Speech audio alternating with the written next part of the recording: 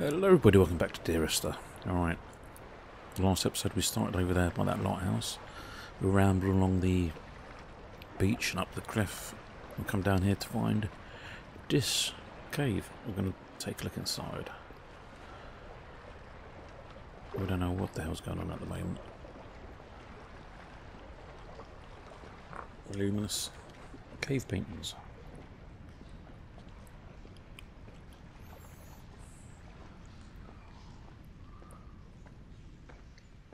We saw that in the cabin.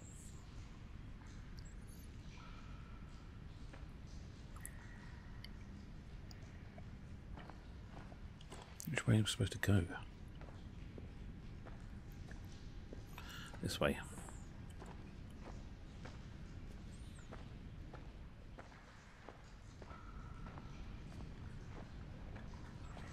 Oh, that wasn't much for the cave, was it? It's a bit disappointing.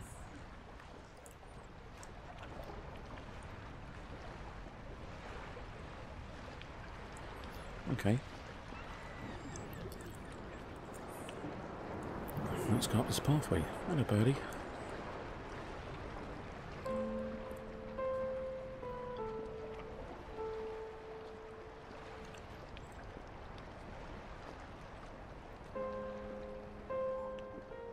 Not even sure if it is a pathway.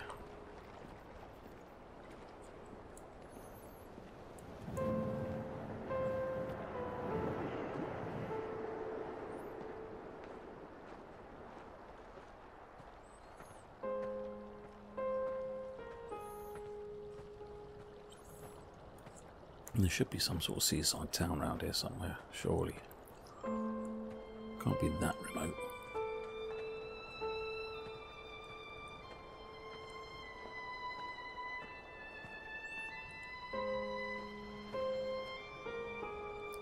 Oh, there's a break in the fence there. Should we have gone into the... I've become convinced I am not alone here, even though I'm equally sure it is simply a delusion brought upon by circumstance. I do not, for instance, remember where I found the candles, or why I took it upon myself to light such a strange pathway. Perhaps it is only for those who are bound to follow. What the hell is he talking about? We've not found a candle. Oh, lit a strange pathway. Unless he's speaking metaphorically, of course.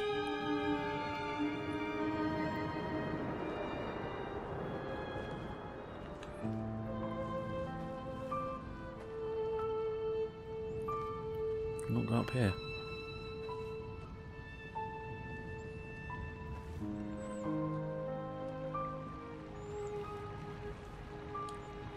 God damn you.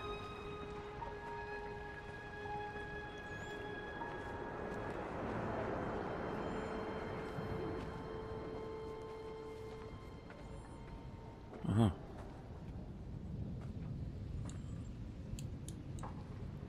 Chemistry. I can't do anything. I can't pick them up. I can only zoom in. I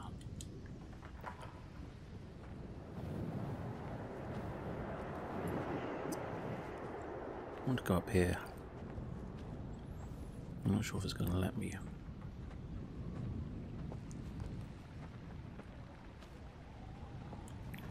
No.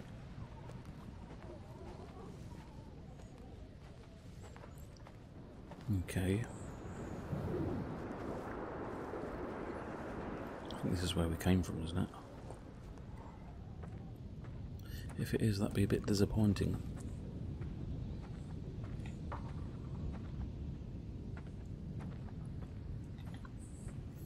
Come on.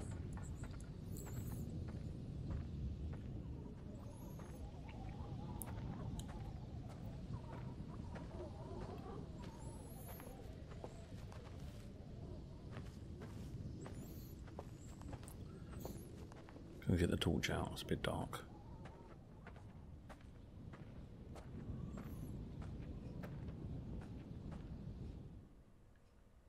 Ooh. Loading screen. How exciting. Oh, we've got a trophy. Donnelly. Dear Esther, I have now driven the stretch of the M5 between Exeter and Bristol over 21 times. But although I have all the reports and all the witnesses, and have cross-referenced them within a millimetre using my Ordnance Survey maps, I simply cannot find the location. You'd think there would be marks to serve as some evidence.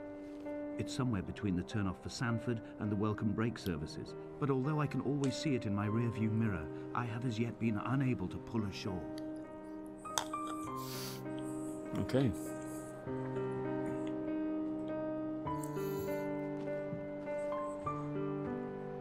The plot thickens. We're not going back to the bloody seaside, are we? Ooh. What's that like?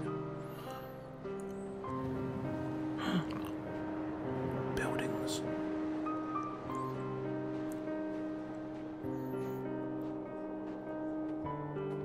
Oh, we could have gone down there.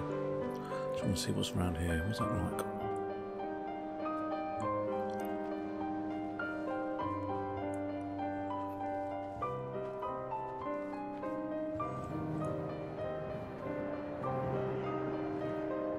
Must be a boat.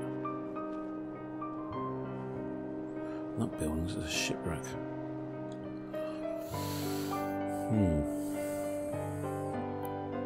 That's a boy.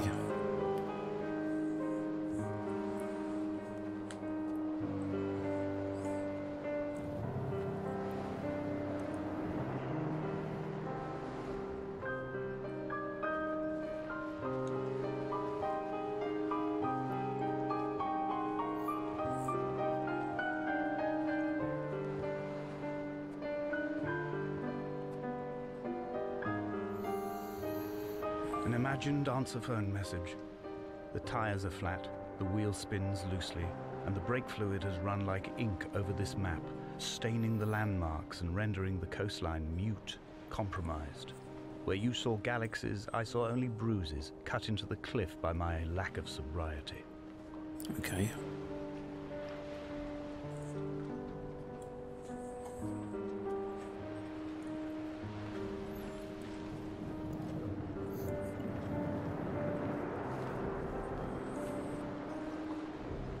Are we going to find anything?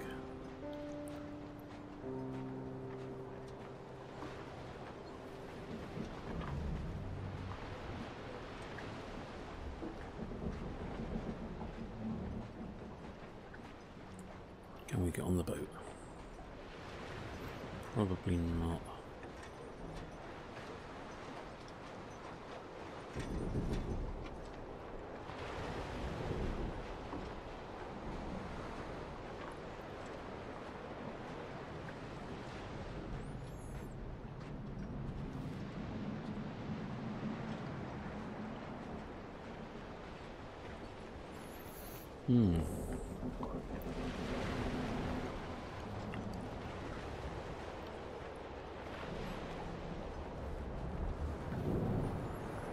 How strange.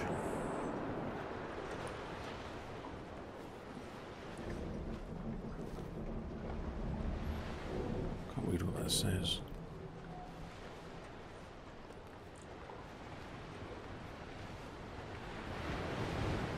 There must be a hole in the bottom of the boat. How else could new hermits have arrived? What are you talking about?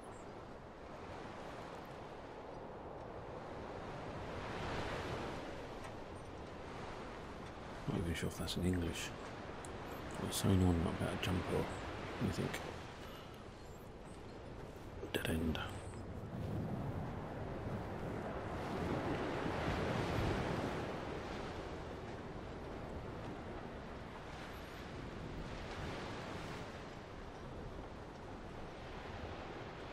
If no one can work out what that says, then let me know, please. I can see several words in it.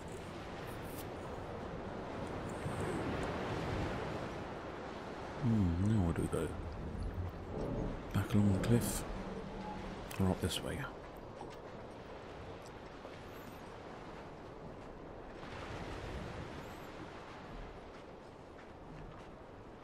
I had kidney stones and you visited me in the hospital.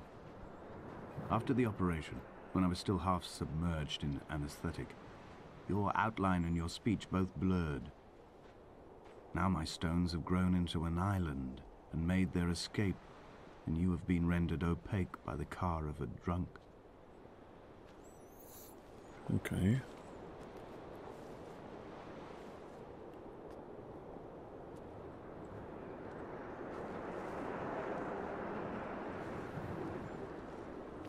What charnel house lies at the foot of this abyss? How many dead shepherds could fill this hole? Should we jump in it?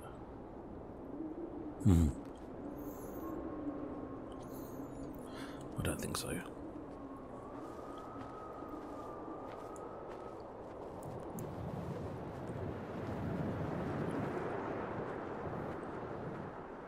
It's a house. It's our cottage. There's another one here.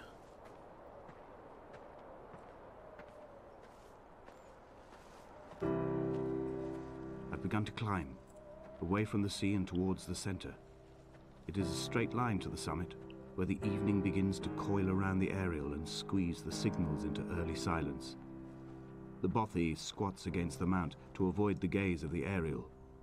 I too will creep under the island like an animal and approach it from the northern shore. It's very poetic. I do like his voice though. Very calming. Suits the aesthetic of the game.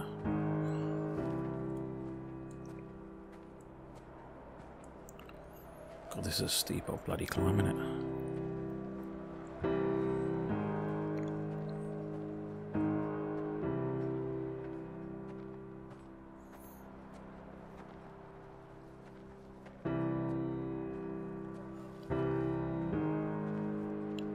The bothy was constructed originally in the early 1700s. By then, shepherding had formalized into a career. The first habitual shepherd was a man called Jakobsen, from a lineage of migratory Scandinavians. He was not considered a man of breeding by the mainlanders. He came here every summer whilst building the bothy, hoping eventually that becoming a man of property would secure him a wife and a lineage. Donnelly records that it did not work. He caught some disease from his malcontented goats and died 2 years after completing it. There was no one to carve white lines into the cliff for him either.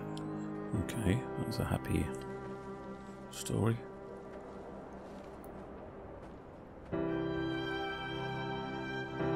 All these bloody paintings.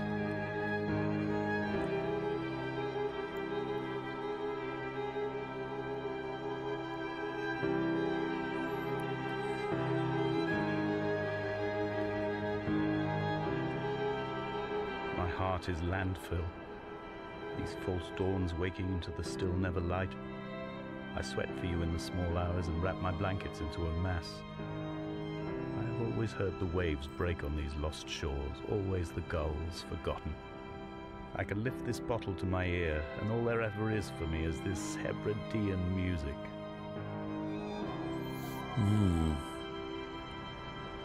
I've got a funny feeling that Esther's dead, and it was his wife. And his friend Paul killed her by accident, being drunk at the wheel of a car. That's my theory.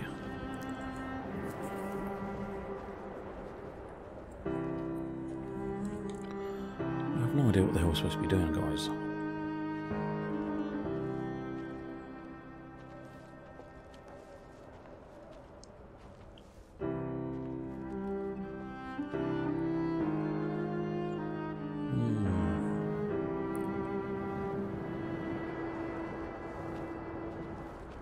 How was that? Is that just a weird shadow?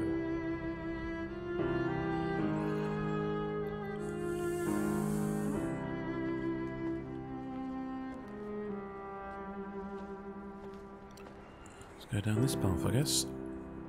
I think we're going to end the video here, and hopefully we'll continue on from where we left off. I'm not sure if you can save it. Options, no. Okay. Alright guys, thank you all very much for watching. Hopefully next episode we shall start from where we left off. Until then, it's RedFox, signing out.